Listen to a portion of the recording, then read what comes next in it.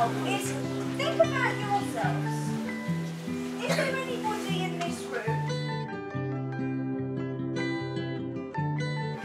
That's how angry it made him feel. Even a player who is as experienced as him played in front towards this player. But again, that was to do with the colour of Sean's skin.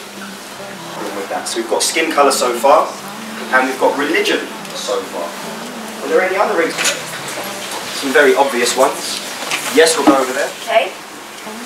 If you saw somebody like this or look similar to this, right, guys, I just give attention this way.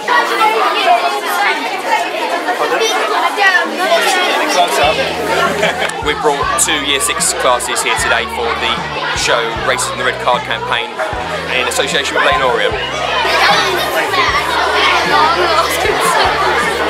Well, at primary school, and especially in our school in Newham, there's so many different children from all backgrounds and all walks of life.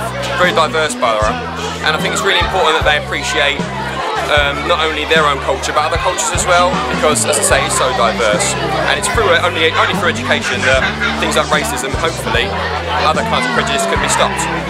Also listening from the players themselves and hearing real true life accounts and seeing their and hearing about their experiences, I think really engaged them, and as a result I think they was able to take a lot of the message on board. They're obviously role models, aren't they? Today I enjoyed because I learned a lot about racism